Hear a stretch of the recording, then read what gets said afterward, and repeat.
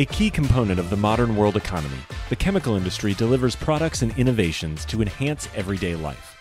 It is also an industry in transformation, where chemical executives and workers are delivering growth and industry-changing advancements while responding to pressures from investors, regulators, and public opinion.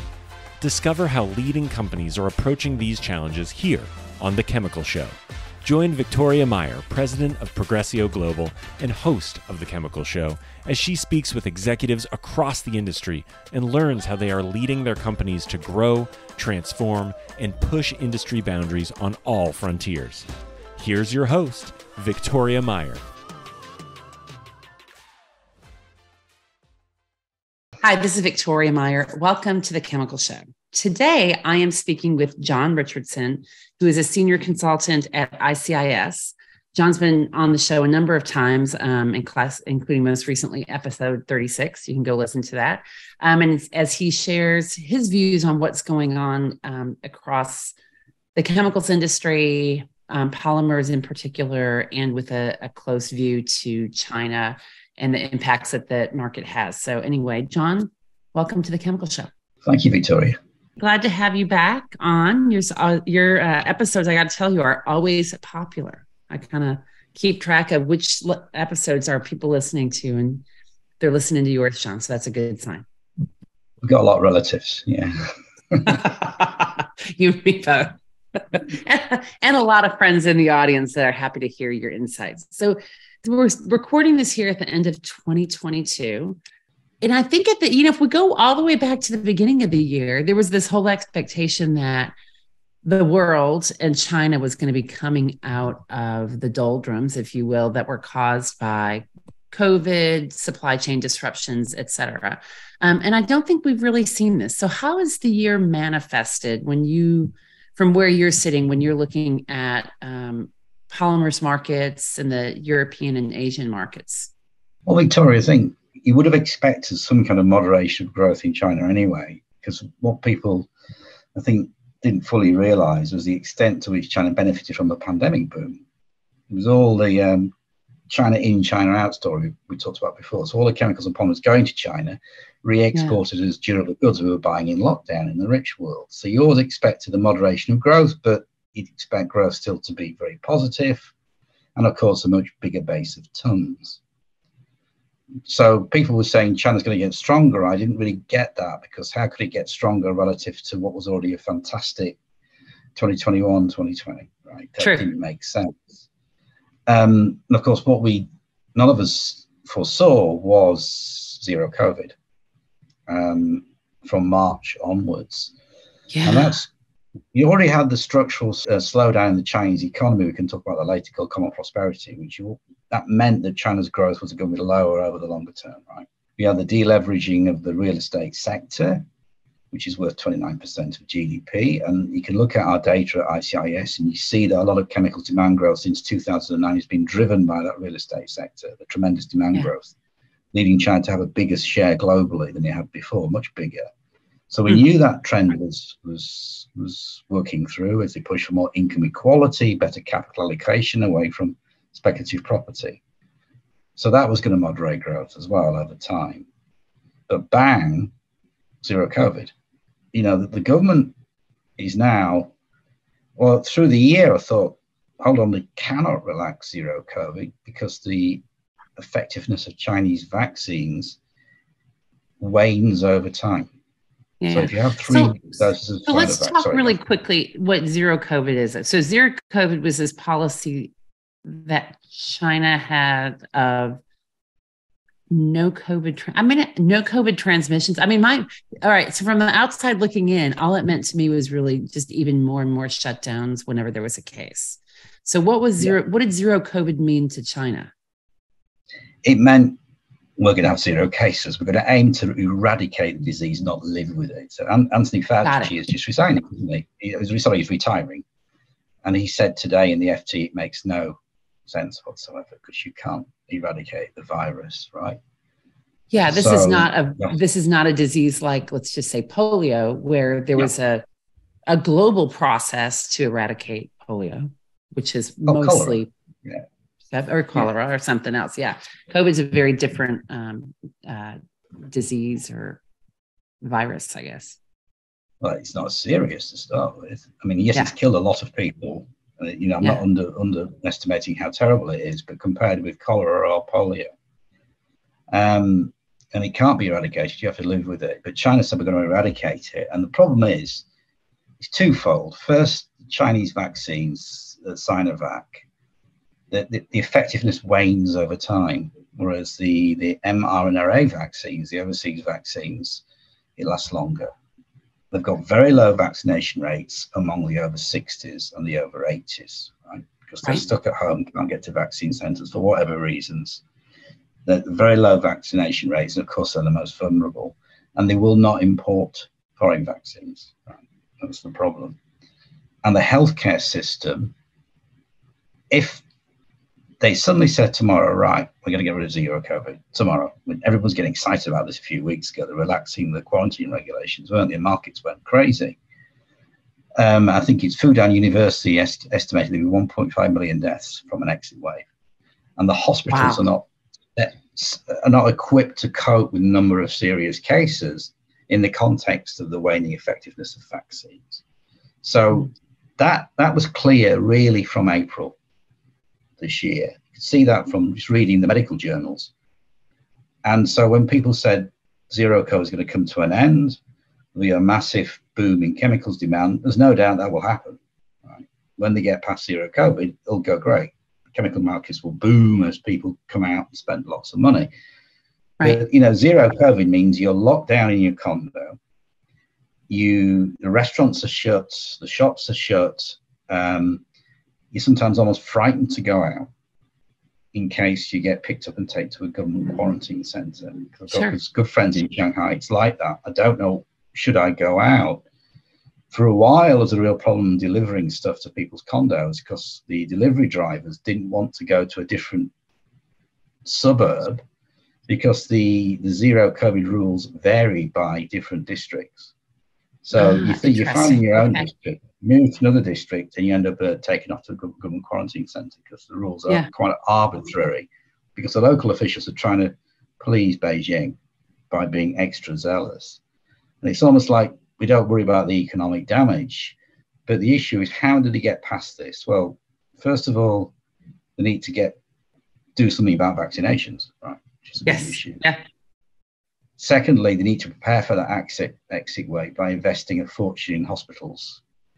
And as I said, throughout the year, I was saying, well, no, they're not going to end zero COVID anytime soon. People say, yes, they're going to end it. No. And we've seen with the data on the chemicals markets, now look at polyolefins, as you know, progressively through the year, we've seen with the net import numbers and our estimates of local production that we're moving to negative growth or flat growth across the polyolefins.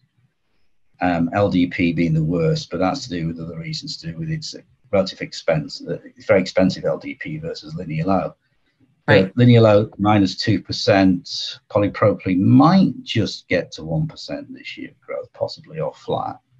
HGP -2%, I think, and then LDP -6%, which is third year of decline it would be. That's what the latest data is suggesting. At the start of the year, people said, oh, we're looking at 6 to 7% growth across linear H and PP, maybe low is going to be weak. People accepted that. So this is a massive change from expectations. And we're getting almost end of the year now, aren't we, with the data? So how much is that, when you think about the growth or the negative growth, the losses, I guess, retraction,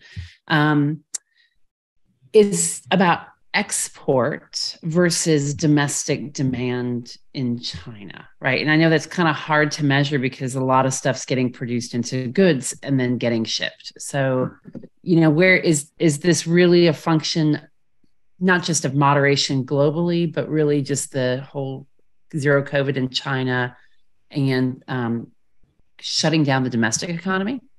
I think it started with the domestic economy.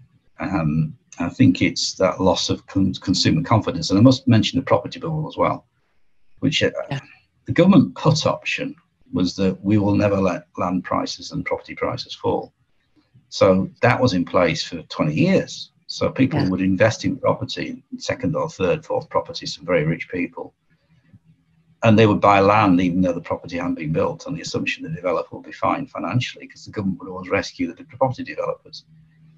And that's gone, because land prices and home prices are falling. So that's a big factor as well. I should mention that. That's a loss of domestic. As I said, you can really link that booming stimulus since 2009 into chemicals demand, and most of that stimulus went into real estate. So you saw China retake off in terms of global share of consumption of chemicals and polymers. So it's domestic, people not willing to spend money, shut at home. For a while, I think at least they couldn't get the deliveries of the stuff online, and that's a lot of packaging, a lot of internet packaging. I think more lately, we still saw reasonable export growth, I think certainly in pricing, because of course prices went up. But we're now seeing, I think, significant volume falls of Chinese exports, which is 20% of GDP. That's more recently, I think, last few months, couple of months. Two things there. Logistics problems still around the Guangdong province, enormous export processing province, Guangdong, for example. They've got some lockdowns there again. And of course, you've got the inflation in the West, which is now affecting an inevitable cycle out of durable goods demand post-pandemic, as people have bought washing machines. You know, you buy a washing machine once every few years. You probably brought that purchase forward, didn't you, when you had government stimulus? Yeah. So that's affecting that 20% of the. So it's getting worse because of that the export slowdown last couple of months, I think. Got it. Interesting. So so when we think about just what has happened, was there, what other surprises were there? If we look at where the year started and where the year is ending, are there any other surprises that have changed polyethylene, polypropylene in Europe and Asia? And then I guess the effect is globally, right? Because it's a global market effectively. I think the biggest surprise for me was that I thought China was doing a really good job on the pandemic, and it's not. Yeah. And that surprised me. And that really from March onwards, April, you start to say, just read the medical journals and you will see that they have not been doing a good job on the vaccine, on the pandemic, because of the weakness of Chinese vaccines and the politics of importing foreign vaccines. To me, that was a big surprise. A second big surprise is the extent to which China has cut operating rates. And normally we haven't seen that, because China runs hard to keep people in jobs in the washing machine factory downstream. It's not about profitability. You can see that from the spreads versus the operating rates over time. The data tell us that. But it suddenly dawned on me, well, it's not about profitability, it's about demand. There simply isn't enough demand. So they have to cut. If you can't sell it, you can't, you can't produce it, can you? Yeah. So it's not about profits, which are off the charts weak. I mean, polypropylene margins were $185 a ton negative last week for injection grade in Northeast Asia. It's simply the fact there's no demand. And what's further surprising to me is, despite the big cuts in particularly polypropylene production, the market is still weak. So that tells you the extent to which demand has been affected in China. Yeah. John, how much of this is affected by the Russia-Ukraine conflict that has been ongoing for most of the year? I think then you could sort of turn the attention, therefore, to Europe more on that, because inflation is not only in China as much, and they're getting cheap Urals crude and stuff like that. It's helping them here. Yeah. I mean, looking at Europe, that's big because of the demand destruction downstream in polyolefins, even probably in average shopping basket sizes. People are cutting back on the basics because of the cost of heating in the UK is off the charts higher than it was, a year ago and across Europe. Right. So people are take the choice of cutting back on, essential food shopping and paying the heating bills. Yeah. And of course that's affecting polyolefins demand again. And the durable goods applications into, say, autos is really struggling in Europe. Hey, John, how much of this is a function of production cuts because of lack of availability of feedstocks or energy in the form of electricity and fuel to power, fuel boilers and what have you, and how much of this is demand destruction, or is it hard to separate? The moment the gas storage levels in Europe are good, it's been a very mild early winter. As you know, the gas prices more than halved, doesn't it, since its peak?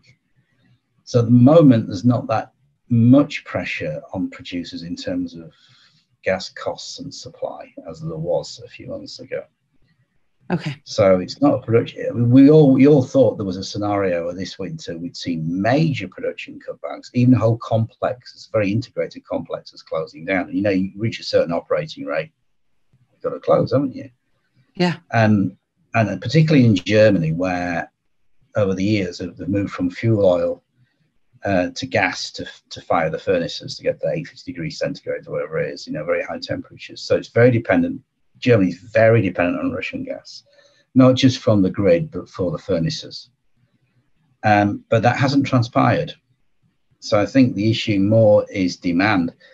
And in terms of, yes, the margins have come down. You look at our average variable cost margins for the polyethylenes and polypropylene in Europe, unlike Asia, they're still making money, but they're much lower than they were. Yeah. And of course, they've got energy surcharges as well. So they're introducing those surcharges to customers, which may or may not be included in our base price. It's complicated. Got it. So that's a hard one sometimes to factor.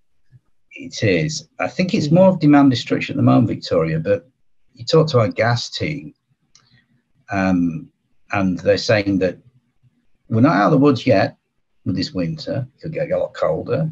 It's still early, right? It's got several more months to go. Yeah, it could get a lot colder, and Russia may reduce gas flows through Ukraine. They're threatening to do that, and there may be a problem in the build-up to next winter, depending on how much demand is reduced, and the just lack of LNG supply and regasification terminals and distribution of, like Spain's got lots of regasification terminals, but no pipelines to link to Northern Europe. So the gas team say, watch for next winter. So I think there's a European production problem for chemicals potentially next winter and possibly later this winter. But at the moment, I see it more. So you think there might be a 1-year delay or 1-year lag in some of these production issues? I think we've got to watch that. And of course, the other thing for Europe is supply that, obviously people are driving, so the refinery feedstocks are coming back, they're flying, so you're getting more availability of naphtha as they run, for kerosene and diesel and gasoline. And the US production, it had to be better than last year because last year was, your Texas winter storm, your hurricanes, and so they still have those logistics issues that are restricting US exports, which very well, the trucks and the rail cars and the warehousing. But you look at the data for polyethylene exports, and it's significantly up this year. And you've got new startups, haven't you?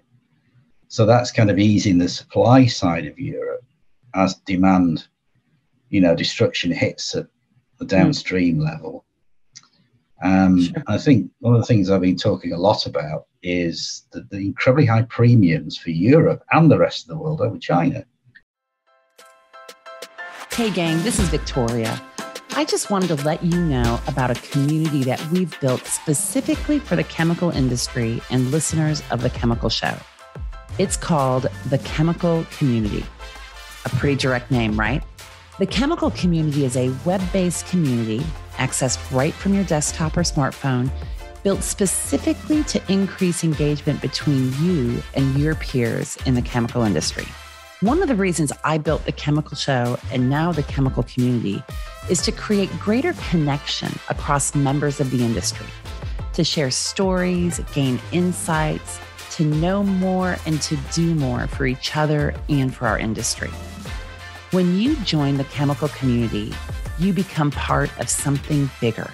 Members of the chemical community share insights about trends and topics in the chemical industry, get early access to podcast guests, participate in special events exclusive to the community, get event replays, and much more. I go live in the community twice a month to engage members and facilitate dialogue across the group. This community is growing and evolving based on what you want and need. As one of our members, Dennis, has said, learning what's top of mind for other companies and industries generates the opportunity for new insights that I can apply to my own business. Thanks, Dennis. And as we all know, insights drive innovation, drive value. So, want to be part of the chemical community? Just head on over to thechemicalcommunity.com. The link is also in the show notes. Head on over there to sign up and start building a closer connection with your peers in the chemical industry. Thanks, and I'll see you there.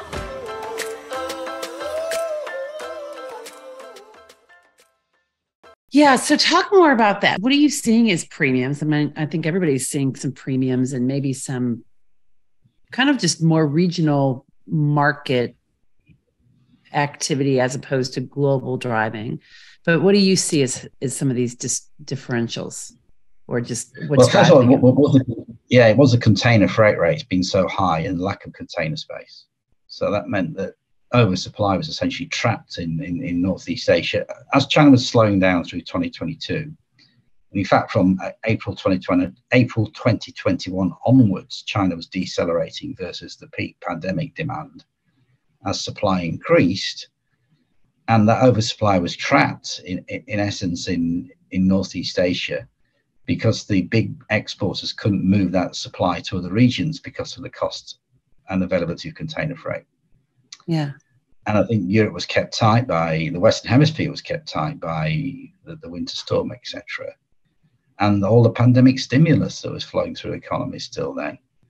So, I mean, I'm looking at high density polyethylene injection grade. The average Northwest European November 2002 to December 2020 premium was $280 a ton. Between 1 January 2021 and the 25th of November last week, $683 a ton. So that's wow. So it's increase. almost tripled, or it's gone up 250%. Yeah, the pricing exactly. premium. Yeah. And the question I keep asking is, will premiums come down to historic long-term levels? And what will that mean for you? It's a magic question, John. I think everybody wants to know that question. Yeah. And then you look at India, you look at Pakistan, you look at Vietnam, you look at Peru, Mexico, Brazil, all see the same dynamics, essentially. I think US is a different market. Yeah. Yeah. So, John, what about the Middle East, right? I mean, for years, Middle East was the low-cost production center. They were the exporters to the world. And yet nobody talks about it anymore. What do you see happening there? Are they still just chugging along quietly? Or what's changed, if anything? If you look at Saudi, what's the most important, biggest producer in the Middle East? I'm just looking at polypropylene. They're very diversified in that they're not that dependent on China. You said they've got amazing production costs, haven't they, as you say, but only 6% of their production for polypropylene is dependent on exports to China. Only 6% of their total exports go to China, right? I haven't got the data for Abu Dhabi. Yeah. Or Kuwait, but it's really that Saudi position on polypropylene, similar on polyethylene. So they're more diversified, they're sent to more regions. So that's good. But the problem for them still is the loss of that China market. With polypropylene, China probably becoming a net exporter next year, which is extraordinary because in 2021, it was 42% of total net imports globally going to net exports in 2023. It'd be stunning, wouldn't it? Stunning turnaround. So they would still need to place those other volumes, missing volumes to China, in the other big net import markets like Turkey, Europe, Indonesia, Vietnam, etc. So, but they're still in a better position and it's because of the links with Europe, right? But I think the challenge there for the Middle East is if those European premiums come down and China stays where it is. There's two scenarios for next year, I think. The Middle East has got to think about this, right? Scenario one is to get past zero COVID. And then if European premiums come down over China, so what? Because China's coming up. And China's rising, massive boom in demand. Chemical prices will go really strongly up. No question about it across the board. Yeah. If they don't get past zero COVID, you've got oversupply continuing, then those premiums will start coming down. And what does that do to Middle East profitability, even with the gas advantage? Because they're making so much more money in Europe versus China because of those premiums, right? And in Latin American markets and in Turkey, etc. That's the challenge, I think, for all producers, but even for the feedstock advantaged. So that's scenario one. Yeah, what's your scenario two? Well, I think scenario two is zero COVID comes to an end, as I said, and we're off to the races again. But I still think that you've got to think about common prosperity and the structural long-term slowdown in China and its rising self-sufficiency will remain long-term challenges for us. But we'd certainly see a big bounce if they get past it.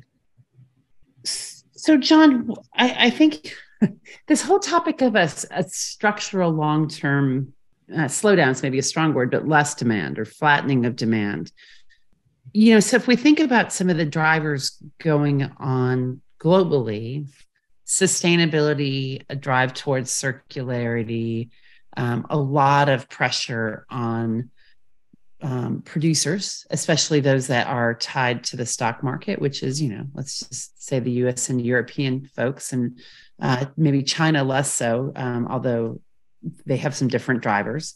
Some people would say we should be flattening polymer demand, polyethylene, polypropylene, and yet we still see growth, right? So Shell just started up its big polyethylene plant in the US. And of course, that decision was made years ago. It takes a while to get there. Chevron and Qatar just announced a big investment, right? So there's a lot of investments going on. Where's all the polymer going? Is there really a long-term slowdown? Is the demand shifting in regions? Very good question. Where's the product going? Good question. I mean, I'm just looking at our data quickly because this is quite extraordinary. And I thought, is this right? But I double checked it and it's right based on our supply and demand database. Let's look at high density polyethylene, right? Between 2000 and 2021, annual capacity in excess of global demand was 4 million tons a year. Between 2022 and 2025, it rises to 11 million tons a year. Right. Polypropylene, 2000 2021, 7 million tons a year, 20 million tons a year between 2022 and 2025. Wow. So that's for polypropylene? Yeah, polypropylene is, we talked before the podcast about being the problem child for all the reasons. So these are in enormous numbers and changes. So I think the low carbon thing is really important because the Chevron project with Qatar has highlighted low carbon. The INEOS project at Antwerp is talking about low carbon based on ethane feedstock and the ability to go to green hydrogen if that works out at that same site, and some substantial recycling as well. So I think sustainability around, there's also the Canadian project that Dow's planning as well that talks about low carbon with e-crackers, nuclear reactors to power the furnaces and carbon capture and storage, and eventually, hopefully, green hydrogen if that works. All these things, plus separate challenges is recycling plastic rubbish, isn't it? Yeah. Maybe we're talking about a world in which there will be growth, it will be lower, it'll be more regional, because Europe will still need to import a lot of polymers. Right? If you look at our data out to 2040, huge amount of linear low, H and PP, low, Europe's a net exporter. So where's it going to come from? Well, if Europe carries on its current course, I don't see any reason why it won't. They might have a carbon border adjustment mechanism. You got the brand owners committed to reducing carbon as well as dealing with plastic waste. Right. The producers respond, so the Europe becomes a market which sets a higher price on carbon or a higher value to reducing carbon. And so that still will be a market that will grow okay, won't it? long term. You'll still need lots of polymers, right? Yeah, that's interesting. Yeah. Is that the play? And will we see less efficient capacity shutdown? Yeah. Do you track that? Does ICIS track that? Do you track as kind of almost a different price set, low carbon polymers or the sources, right? So I would imagine, and maybe there's not enough volume at this point in time to do anything with that, but is that part of your future plans to be able to track, let's just say traditional HDPE and then a low carbon HDPE that's produced via circularity or incorporates other carbon capture, other technologies that make it more sustainable, if you will? We started to, we've got a joint venture with a German company called Carbon Mines, right? Okay. And we've got our supply and demand database, which has got all the plants and projects in the world. And the Carbon Mines team have the expertise to look at the different technologies, different process technologies.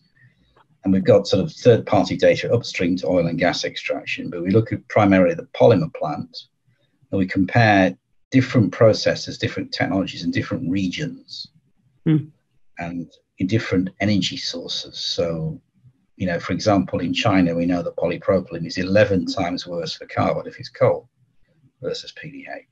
Although China itself is at a disadvantage globally because it uses most of its energy via coal, right? Full stop.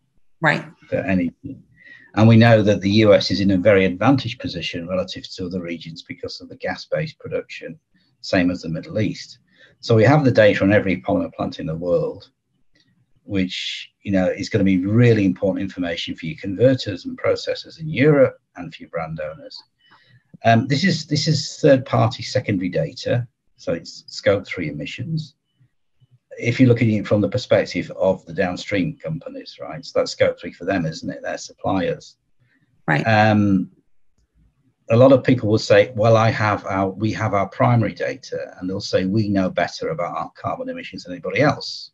So a big, polymer producer will know better. But I personally feel that there will be an alignment between primary and secondary data, where individual companies will have their own standards, which is fine, but we need to standardize enough to compare across companies to give it that extra stamp of credibility. I'm not saying it's not credible already. Companies doing a great job, but I think we can make it better and stronger by having international comparisons of carbon. And then you can really start thinking, are we moving in the right direction globally? So I think this is the first step for ICIS, and it will evolve. But it's a good, very, very good start, I think. And I think this will become critical. You start looking at... is that information yet publicly available or available to your customers? Or is it still in development? It is available. Okay. We have a joint venture with Carbon Mines. And yes, you can subscribe to it through ICIS. So happy to present to any customers who are interested. I'll get the experts from Germany to present, not me. I'm not an expert on this at all, but they can present how it works. But I don't know, Victoria. I do think this may be the logic behind these new projects. And even in Saudi, that they've committed that the next cracker, all future crackers will be low carbon in Saudi. And you've got the BASF SABIC joint venture on e-crackers as well. Certainly any investment in Europe will have to be low carbon. And I think they might be retrofitting old capacity to make it low carbon as well. So is that the future in a more self-sufficient China and a lower growth world? So it's interesting to speak to the C-suites and see what they think. But you would think on the surface, logically, why would you announce these big new projects? But I think that's the driver. And the developing world, finally. Sorry. Yeah, I don't know what the driver, I'm with you on it, John, but I think some of this, the economics don't match up. And some of the announcements are indications as opposed to certainties, right? So there's a lot. Indications. There's hope. There's a lot of hope out there. But, even I've seen, you read different things or hear from different experts, and something like 50% of the technologies that we need to accomplish some of these sustainability targets and carbon targets, et cetera, haven't even been discovered, right? So there's steps in the right direction, but it's not solutions. It's not holistic solutions. Yeah, and I know that Dow and I think Exxon have talked about the need for a stable carbon pricing regime, or a clear carbon pricing regime, in the US, to have carbon capture hub in Houston. So it's a technology issue, isn't it, as well, Victoria, but the actual regulatory issue as well, I think. Yeah. Well, and I would imagine at some point when there is disparity in the approaches in terms of how products are actually produced, what's produced under low carbon and what's not, that'll further regionalize the markets. Yeah, and I think CBAM will be, a barrier that exporters have to overcome. Yeah, absolutely. A standard you have to overcome, and if that does happen, it's not certainly what happened to chemicals, but possibly by 2026. Yeah. You certainly, and the big thing again, as always, is China. Because talking about carbon in a big way, and if China were to go for it, and it would fit with the need to escape the middle income trap with the manufacturing value chain, and common prosperity is about cleaning up the environment, international commitments to carbon. If they went for it in a big way and started making their chemicals, the industry, low carbon, while also pushing modern recycling industry, which they're already doing to some extent, imagine the effects globally if that happened. Yeah. I think it's interesting. I do think, John, though, and this is maybe we even need to push this into another podcast episode, because we're going to run long, as we always do, and that's fine. But I think there's this view that actually China is going to be retiring more people and more workers than they're bringing into the system, right? That the one child regime, as it's managing and controlling population, that China population is actually going to decline. So when I think about some of the low carbon technologies and where they fit, not necessarily in polymers, but if you think about more broadly across the chemical industry, a lot of it is actually far less efficient. So how China is able to bring on the low carbon technologies that maybe are less efficient at a time when the workforce is diminishing as well. What does it do? Is it going to happen? Or is there, maybe that drives innovation and a different solution? Yeah, it's a really good point. I know it's a separate subject, but then you get onto how global regulations develop. If we end up with a global price on carbon, it moves the cost curve sufficiently, then it would work for China, wouldn't it? Yeah, that's true. That's that, and you know what? You're right. That's what changes the game, is the carbon price and the shifting. And they could make it domestically. They could do a lot to do that. And if they were then demanding low carbon imports, and they'll still have to import a lot of polyethylene. I mean, I've talked about self-sufficiency, but for the polyethylenes, they'll still be a big importer for the next 20 years, right, we think. Well, I suppose big growth in recycling might reduce those imports, absolutely, but it might be we'd only take it from low carbon sources. That would reinforce that, wouldn't it? The local producers would then match their own CBAM, wouldn't they, in terms of price premiums, maybe? Yeah, lots of changes in the future. Yeah, so so I'd love to speak to the CEOs of Chevron and Dow. Maybe they'll talk to us on the next podcast. Yeah, there we go. There we go, John. That would be good. Get some insights. So let's bring it back closer to home. We are about to enter 2023. What's your prediction? What should we be looking for over the next year? A razor-like focus on the government messaging about zero COVID. Any reports you can get your hands on the extent to which they've bridged the gap in terms of healthcare provision, in terms of sufficient vaccinations for the over 60s and over 80s. Because be careful what you wish for. If they suddenly said zero COVID is over, then you get this big exit wave. So you can't see that being a benefit, can you? You go backwards, you go forwards and backwards, wouldn't you, very quickly? Yeah. So that's the key, because then the savings rates are very high in China. People are not spending money. you think the willingness to spend money when zero COVID ends will be tempered by the end of the property bubble. True, but people will still come out and spend money. And this is very difficult, but we've got to talk about it. Political unrest in China, social unrest, as we've seen the last few days. We need to watch that very closely, because now there's been some really serious issues in Shanghai. But I'd say in terms of chemical prices, watch zero COVID. In terms of Europe, watch demand destruction versus the support that will be offered to pricing, if that's the right term, by energy-related production cutbacks. I mean, obviously, it wouldn't do much for the profitability of producers, but it would certainly support the markets, wouldn't it, in a I suppose, negative way. And I suppose the other thing to watch out is how the US is able to export your logistics issues, because you've got a lot more polymers and you're moving to a stronger net export position on polypropylene, because there's new projects coming on stream next few years. So you think you're already a net exporter, aren't you? But it's increasing, isn't it, over the next couple of years? So that's something else to watch, and how that affects the global market. And where do we see inflation in all of this? Good news, I think. I was reading again the Financial Times this morning that it looks like, well, container freight rates now, the FT say, are back towards pre-pandemic levels, which is 5 times higher, according to their estimate. Maybe not on all routes, but average. I think, high oil prices are a cure for high oil prices, aren't they? So we've got demand destruction. Yes, they are. Always the case.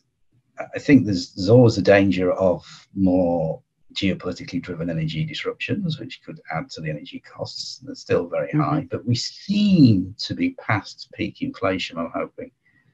So that's a positive thing. Maybe towards the middle of next year, end of next year, we see that inflation pressure coming off in the West, and that will support some recovery in demand. But going back to polymers, Victoria, we just have a huge amount of overcapacity. And that 2020-25 period, you would say 2022 to 2025 period I was talking about, we had 20 million tons a year of overcapacity in polypropylene, which is, a record high. You'd think that most of the steel is in the ground, wouldn't you, for that period? If you're I would assume that most of that is on its way being built. But so it has to happen. We have out to 2022, 2030, we have 80 million tons of surplus capacity, but you would think a lot of that could get postponed. I mean, I guess there's always the opportunity for rationalization, for assets shutting down. It kind of depends on where they are and where they are in terms of location and how they fit on the cost curve, right? Because that's the other solution to overcapacity, is just getting rid of capacity. I think so. And we've been talking about, some of the sort of, I suppose, Northeast Asian assets, ex-China, being under pressure for many years. So we may see some rationalization there. Not sure about Europe. It's interesting whether some of the older crackers there might be under pressure. Maybe. I mean, they've rationalized a lot of them already. So I don't know what's left to rationalize. Maybe not much. But something has to give. These are extraordinary numbers. Maybe debottleneckings. We need to go through our project database, I think, and see what is new, what's really happening, what's a debottlenecking that could be delayed, and then maybe some net numbers versus, some scenarios where we could reduce that oversupply, I think. As you say, also rationalization. Well, and I would imagine, depending on how some of these advanced recycling projects develop, a capacity is not always capacity, John, right? So some capacity actually operates much slower, depending on what's being produced. So, it's not clear to me how some of that's playing out, and if that will have an effect as well on net capacity. Yeah, because we prorate over a few years, and I think looking at the US projects, and you've got 120 this year, 320 next year, up to 1 million tons, if you see what I mean. Yeah. And that might be staggered more conservatively, I guess. Yeah, probably. It's easy to announce. It's easy to announce. It's harder to build. Yeah. And then harder to operate under these conditions. Absolutely. Harder to build as well as an issue. We may have issues Absolutely. around building as well as operating, that, technical issues around building and starting up on schedule. Yeah. I mean, the big issue is China's, which one is it? I think it's polypropylene. Now, one of the polymers, I'm not going to say which one it is, there's another 16% capacity increase next year. That's a lot. Which one it is, I can't recall. So they're going to have to think very hard now, aren't they? Mm-hmm. Because it's all well and good, we want to be a big exporter of, say, polypropylene, but where are they going to sell it? And at what netbacks? Especially Can you if afford the to run it? And the netbacks are falling. China's polypropylene exports have been going up, and then they've started coming down since April because the netbacks are coming down because China pricing is dragging the rest of the world close to its level, you see. So that will have an effect next year in that they'll maybe moderating their anyway, our base case operating rates for China polymers are the lowest we've seen since 2000, our estimates for next year. So like 79%, 77%, 78%, very low operating rates. Yeah. Which reflects, I think, the economics. So something has to give, doesn't it? We get back into balance. Maybe that's the theme for 2023. Something has to give. Yeah. Well, time will tell. Well, John, thank you. Thanks for joining us today. I appreciate having you on the Chemical Show, sharing your insights once again. Thank you very much. It's a pleasure. Yeah. Absolutely. And thanks everyone for listening. We will talk to you again next time. We've come to the end of today's podcast. We hope you enjoyed your time with us and want to learn more. Simply visit thechemicalshow.com for additional information and helpful resources. Join us again next time here on The Chemical Show with Victoria Meyer.